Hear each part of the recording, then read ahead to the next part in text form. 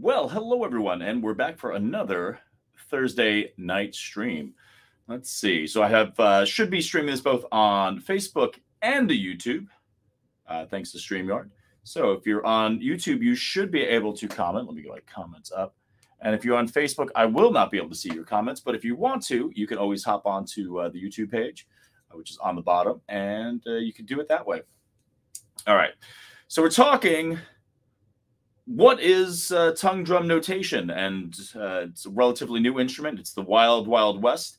And I believe that solfege should be the primary way of thinking of the instrument. We're going to go next. It's Larry. Let's see. Give me 2 seconds. I'm just going to try to check my network connection. Thank you. Open network. Oop.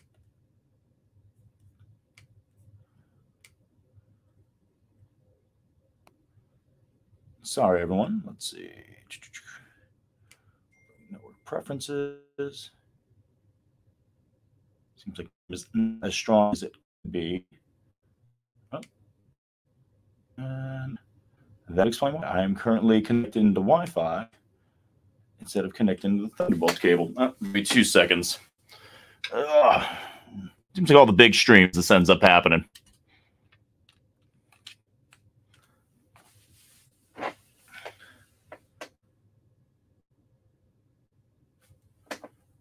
One more time. If not, I'm just going to go with the suspect Wi-Fi. Oh, hello to everyone on YouTube. Oh, there we go. Okay, that should solve our issue. So, as we've been talking about, tongue drum is new. The idea of notation is new. Typically, there's a tablature that ends up using numbers, right? Similar to guitar tablature, ukulele tablature. And the idea is, I believe that it should be solfege, right? So instead of saying 1, 2, 3, 4, 5, 6, 7, 1, it should be do, re, mi, fa, so, and everything like that. So we're going to talk about the ways to convert the tongue drum notation to solfege. It's really, really, really intuitive. And if you're out there on YouTube, I'm interested to see if StreamYard is able to see any comments. So if you want to comment, that would certainly be appreciated. And yeah, let's talk about it. So what is solfege? Basically, solfege is just putting different syllables to different pitches. So instead of 1, 2, 3, 4, 5, 6, 7, and 1, you would have do, re, mi, fa, so, la, ti, do. Each one of those being in a major scale.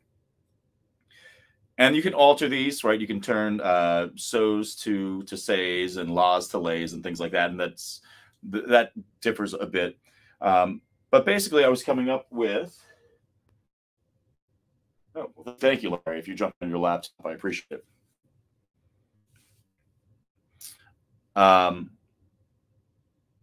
Yeah, so let's pull up some stuff. So I'm going to share with you real quick. So this week I ended up creating some tongue drum notation, essentially, which is using a system of solfege grid notation. I believe that's the best way I can sort of think about it. So let's pop that up. So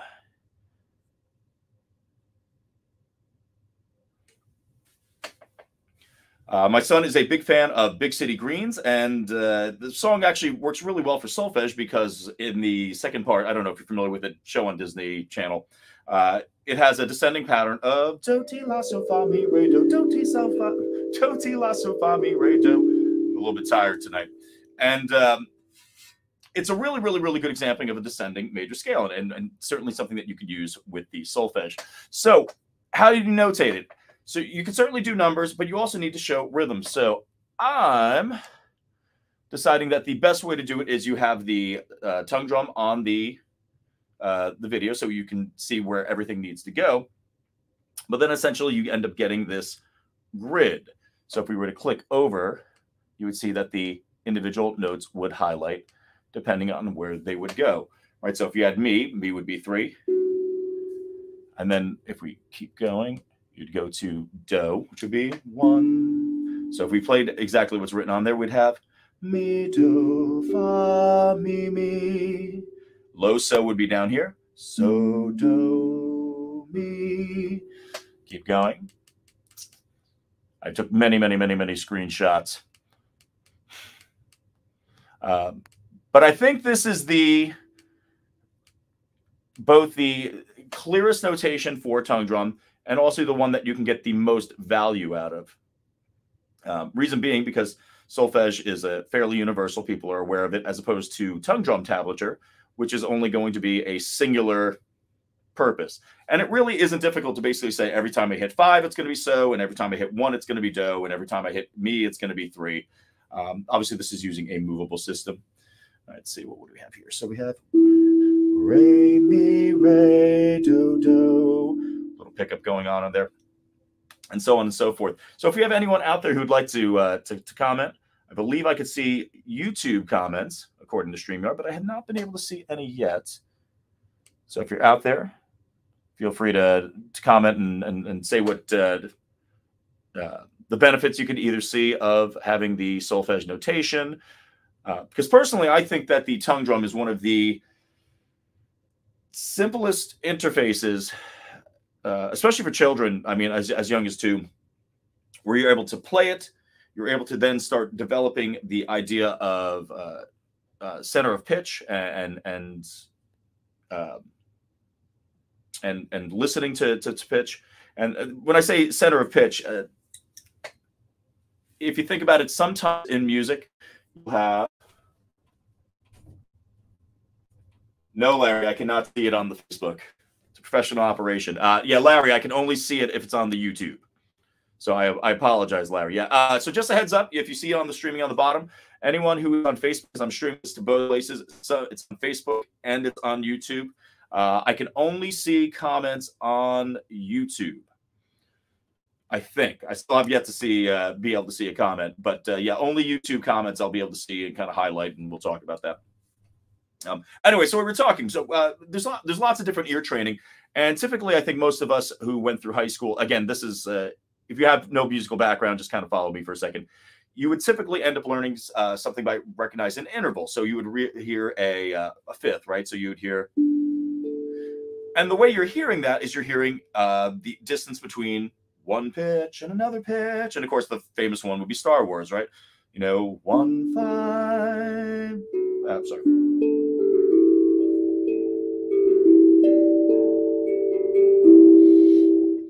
So you basically hear a note, you say, oh, okay, that's Star Wars. That would be a perfect fifth. Or you would say, oh, okay, well, now I'm going to learn a perfect fourth, which is here comes the bride.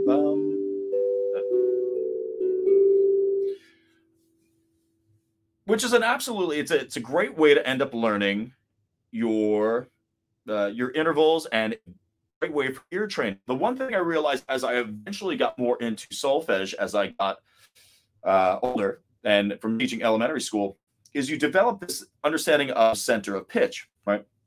You hear a major scale, and then you hear one note, and because you have that center of pitch, you don't hear that as a note. You're able to walk that down the scale. So I hear this, and I can think fa mi re do. Larry, little. Yes, Larry.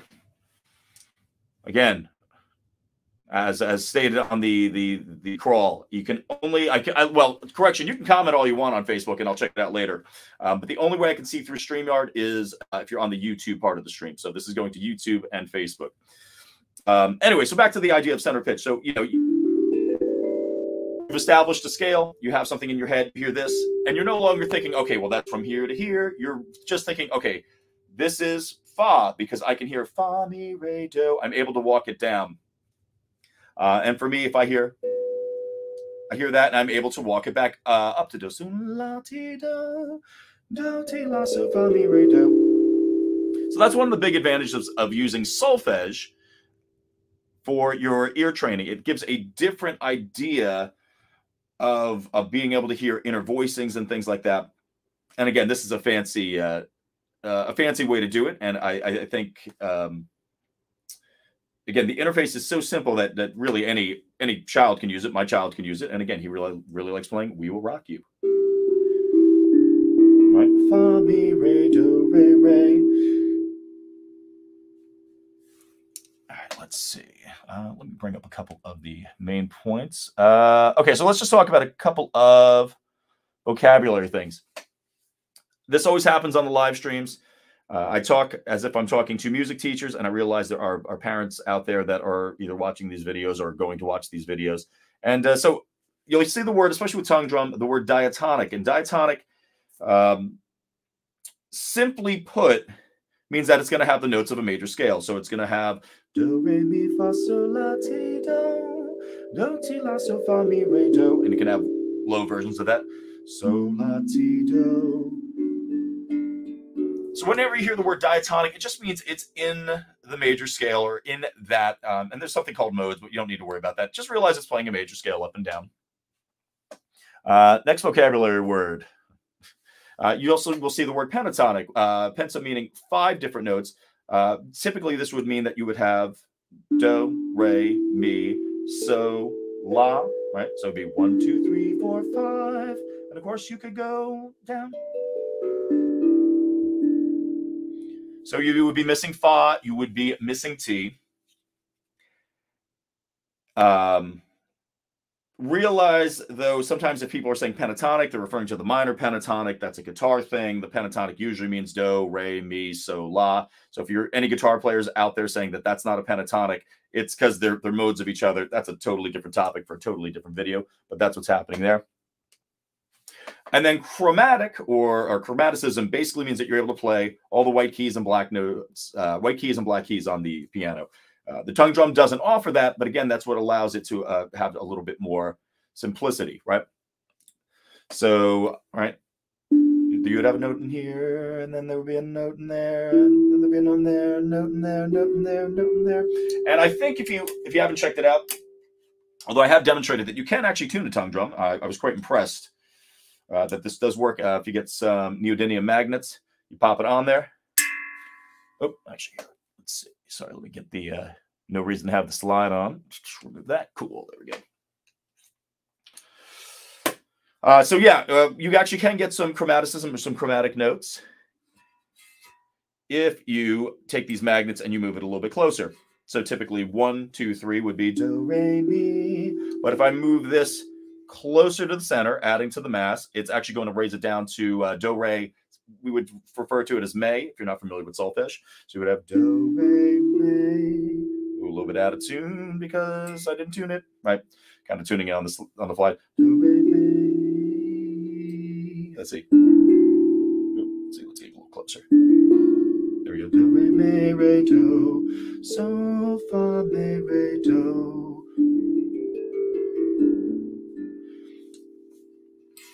So drum, you can get some chromatic notes. You can't get all of the chromatic notes. I am very disappointed with the strength of this live stream. All right, we got some comments. Here we go. Oh, Larry Little. Oh, awesome. Yeah, it's not a pentachord. I do like the way that you're discussing tonal centers. All right, so Larry, thank you for being here for the live stream. I appreciate it. So yeah, tonal centers.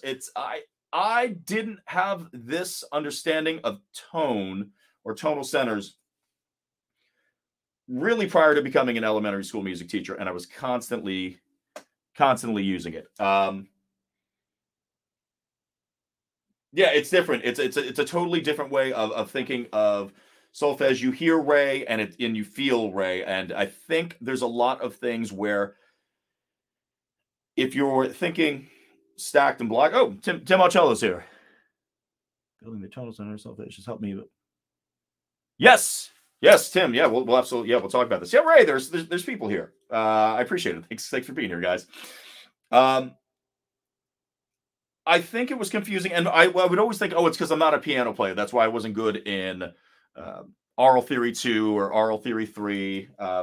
You know, because you're trying to hear these. You know, you can hear chords on your instrument, or if you play a single line instrument, you know, you're hearing single lines. But I think it's because I wasn't hearing when you have a re. It's got a feel. It has this feel. right? Re wants to go down to do. I'm a big fan in my classroom. A lot of times I'll give the kids the colored bells. I'll hand them out. I'll ask someone to play something, and I'll be able to say what color it is, and they think I'm made of magic. So yes, yeah, Tim, let's. Yeah, so absolutely. Oh, yeah, helps kids with so much with improvisation. So Tim, I'm assuming you have an Orff-based background. I do not have an Orff-based background. I guess my background is originally Gordon, and now mostly Kadai with a Gordon flair to it. I don't know. It's music education on the streets. That's what it is. But absolutely, right? Because having that tonal center, it has something to go back to, right? If you're just sort of going randomly around, it's just random. But if you think about trying to get a motif that is trying to go back to do, right?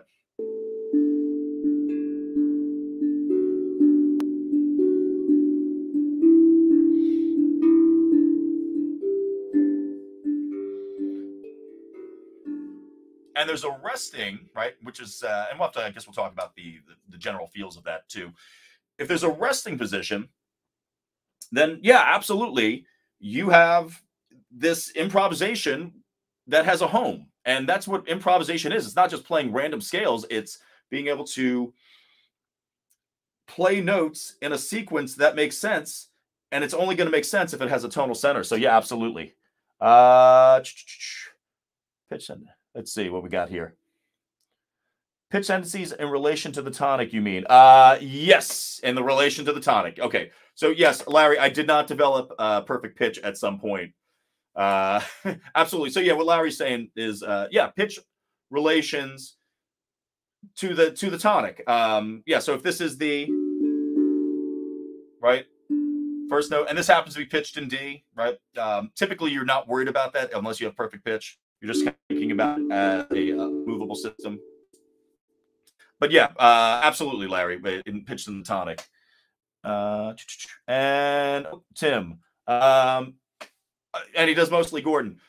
Tim, I have to ask you a question, and this is well, I guess we're just chatting music. If you're still out there, do you still use the Gordon syllables? Because I've switched to Kadai syllables. For anyone out there, basically I use tas and t, so ta ta ti ti ta tika ti tika ti tika ti tika ti ta ta ti ti, that sort of thing. And Tim is a if he's using the Gordon syllables, well, would be using basically do's and days, so it'd be down up essentially do day do day do day do day do day do day do do. So yeah, I mean, are you still using those syllables? Because I've switched, and I like the reason why I switched, but I'm interested to know if you're still using the syllables. I think both work really well, and I like Gordon if you're going to go further with the rhythm. So yeah, let me know when you're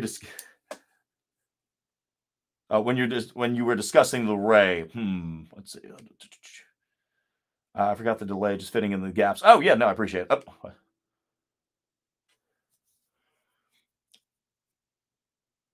Let's see, Tim. I actually start straight with the numerical syllables and have had success with it. Tim, I'm going to tell you right now, I don't think you're history's greatest monster, but people out there would think that you're some sort of monster for doing that. So yeah, what Tim's talking about basically, so Tim, correct me if I'm wrong, like 1 and 2 and 3 and 4 and 1 and a 2 and 3 and 4 and yeah, I mean that's a absolutely perfect system. I do think it's and we're talking kindergarten, first grade. I don't know when you're starting it. I do think for me, tas and t's are a little bit more black and white. You know, this equals a ta, this equals a t. Oh, let's see, Tim. Completely new. Okay, so that makes sense. So you're going from a completely neutral syllable to numerical. That makes sense. Yes, correct. 1 and 2 and 3. So yeah, I mean, teaching. So Tim, this is a good point. Me teaching band and general and elementary general, right? So I'm pre-K through 5, and I also do basically 4 and 5 band. There are times where I will be upset with myself, where I will almost say, what was your music teacher teaching you? And then I realized I was their music teacher. And again, because it's one of those things where in the band world, without a doubt, Kadai does not work nearly as well. I'm sorry if you're a big Kadai fan, but I think for band, it's a little bit easier. It's a little bit easier to do rehearsals with a numerical system.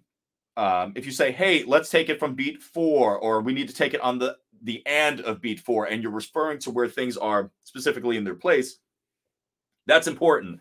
I think that happens less with children's choral music. Apparently, I didn't plug in my computer. Give me 2 seconds for that.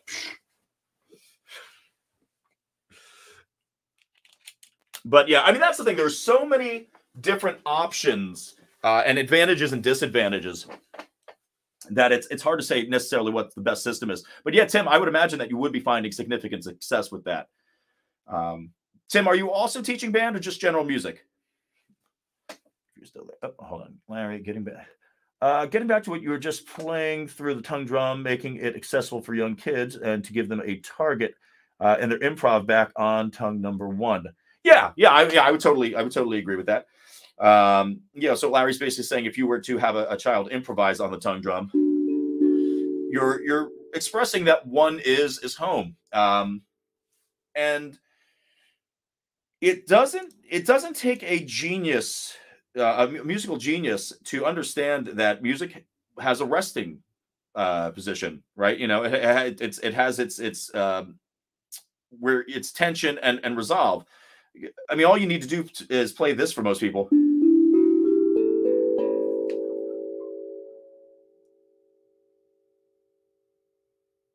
And people say, well, you didn't finish it. It's like, well, what do you mean I didn't finish it? And they're right? I didn't finish the scale. That's just naturally, inherently felt by people. But yeah, I mean, even with my I have a ukulele student who's in first grade, and I had her since kindergarten. You know, she understands the 1 chord, the 4 chord, and the 5 chord. And the way I describe it is, the 1 chord is home. The 4 chord is a trip to the zoo.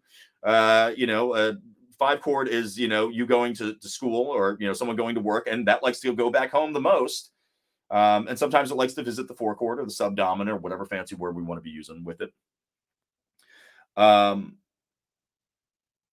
But yeah, I mean, absolutely. I mean, it's not that hard to understand on that. Let's see. What's Tim up to? I have pre-K 8 to general, beginner, band, and choir, and concert. Okay, so Tim is a superhuman who is doing it all. Tim, I would be interested to know your lesson plans are probably like pretty beefy for that. But yeah, I mean, pre-K through, I'm pre-K through 5, and I'm finding and band, and I find sometimes I'm stretched too thin. But yeah, good for you. Although it's nice because you're your own feeder system, so you only have yourself to blame. 3rd grade. Sorry, gearing up the kids. Sorry, let me. Tim's comment. 3rd grade, I started gearing up the kids towards becoming well enough to reader to make band acquire an easier in 4th. Oh, I'm going to read that one more time. 3rd grade, I started gearing up for the kids to become. Sorry, it's not the way you wrote it, Tim. It's the fact that I need glasses. Probably misses his old glasses.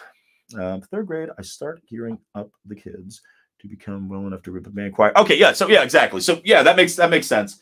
Now I'm probably insane, and I introduce rhythm reading as early as pre-K, and yeah, just because the kids seem to actually really enjoy it, and I'd say, hey, we're reading, and then they get a big kick out of it. But yeah, I mean, that makes sense. You just start gearing it up for to feed yourself.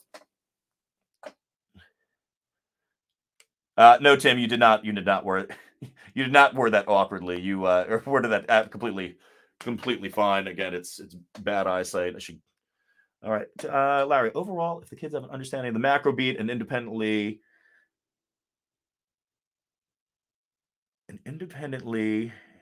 ID an ID and the upbeat. Oh, the down and the upbeat. Sorry. Then that will set them up regardless. Yeah. So yeah, I mean, I've said this. Some people are tappers and some people are not tappers. I've had so many guitar lessons where I'll ask the person, and these are adults, and I'll ask them like, hey, when you're in the car, are you a tapper? And you can tell people who are tapper because they just naturally, even if they've never played an instrument, they just sort of feel a four measure phrase, or they feel a 4 beats in a measure, or they just naturally have this inclination of a downbeat. And then sometimes you'll have people who struggle a little bit, and they will. You can just kind of tell they're not tappers. It's interesting because I mean I've always tapped. I assume everyone tapped in the car, but I'll be like, oh, when you listen to music, do you tap? And they're like, no. And it's something internal. And I think as a music teacher, that's part of our goal is to start, making sure that core fundamental skill is there. And also, and parents out there, I mean, you don't need to be Pavarotti singing to your child. You don't, just basically you need to sing as much as you can, and just every so often, just take whatever music you enjoy and just dance to it and move to it. But yeah, absolutely. Let's see. Agreed, Larry. Okay, cool. Let's see. Skip comment regarding rhythm when addressing meter beyond labeling it duple and triple, i.e. time signature, I feel it's appropriate to switch to the number system. Okay, so Larry, I get that. So you're saying when you are going to discuss meter beyond just saying, okay, it's in 2, it's in 3, right? Some people even say walking and skipping, if you want to go real early. You're basically saying that's when, once you go to meter, that's when you start saying, 1 again and 2. Okay, yeah, I mean, that makes sense. Actually, that's really, really, really, really smart. I like that. I probably introduced the idea of meter earlier. I don't think it's a bad thing, but yeah, that totally makes sense. And that's where the transition would be, right? All right, skip comment. All right, so yeah, let's keep on moving. Thanks, thanks for being here, everybody. This is a lot, not nearly as sad and lonely as my last one. Okay, so let me just check this out real quick. So we got the vocabulary. So this is for anyone at home that may not realize this. So pentatonic, we talked about that. Chromatic basically means you can play all the notes. So, you have white keys on a piano and your black keys on a piano that can play a chromatic scale. So that can basically play all the notes that you would typically use. Could you do microtones? Sure. No one's doing microtones. No one's concerned about microtones. I will say, with these magnets, totally get all the microtones you want. So if you're like into microtonal hipster music, get yourself a tongue drum and some magnets. Let's see. So yeah, we talked about the advantages of understanding solfege as opposed to typical ear training, and that's you understand the tonal center, which is huge.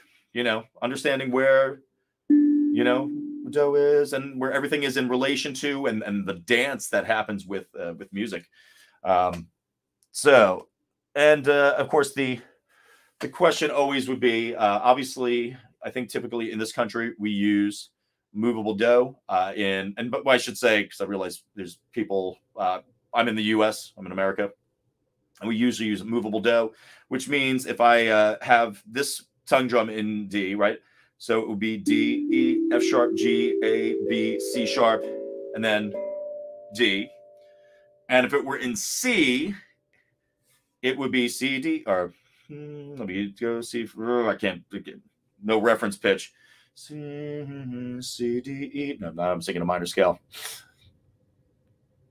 Hence why a movable system's important with it when you don't have perfect pitch. So yeah, basically it would be C, D, E, F, G, A, B, C if you were in C. However, if you were using movable do, it's still do, re, mi, fa, sol, la, ti, do. And with a fixed pitch one, it's going to be you would end up calling this would no longer be do, it would be re, because D is re. Again, typically a lot of European countries do that. I know the person who I take guitar lessons with, originally grew up in Jordan, and sort of he will use sort of fixed pitch and describe it as things, describe it that way. So yeah, I mean that's I think it's obvious that this is a movable do instrument though. Let's see, and let's see. Do we have any? Let's see if we got any last comments, and I'm gonna wrap it up. Let's see. Skip the comment.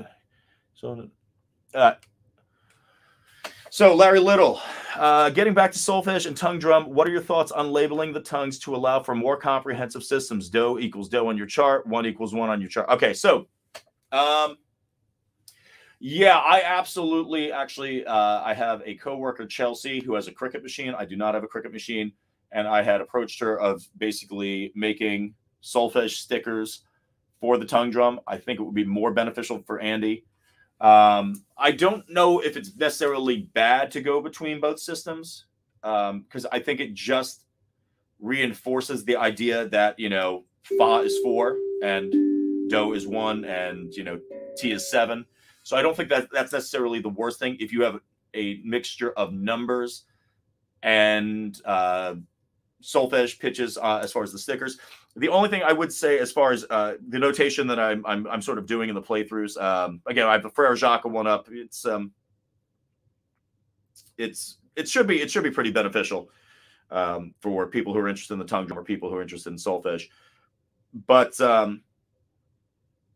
these instruments almost exclusively come, and I know you have one, Larry. They come with numbers. It seems to be like a number thing. Solfege is certainly not the primary thing on this. I think it should be. But anyone who's buying this, it's coming with number stickers. I do think all the companies should probably send alternate stickers with solfege pitches as well. And I think that would be a good, well, be some movable dough. Yeah, absolutely, Tim. And then Larry Little, we've had this conversation where movable dough with a law-based minor. I can't tell. Is that a smile or is it is that with a shocked face? Yeah. So law-based minor would be actually wait, no, you are law-based minor because you're ORF, right? Double check on that. So law-based minor just basically means that if we were singing a minor scale, it would be down here and be la ti do re mi fa sol la so fa mi re do ti la so la. Right. You can see that my non-law based minor almost got the best of me and almost called that do. And I think when you have fixed pitches, such as on the tongue drum, or you have fixed pitches, such as the ORF instrument, and you're usually not changing it that much, a law-based system probably makes the most sense.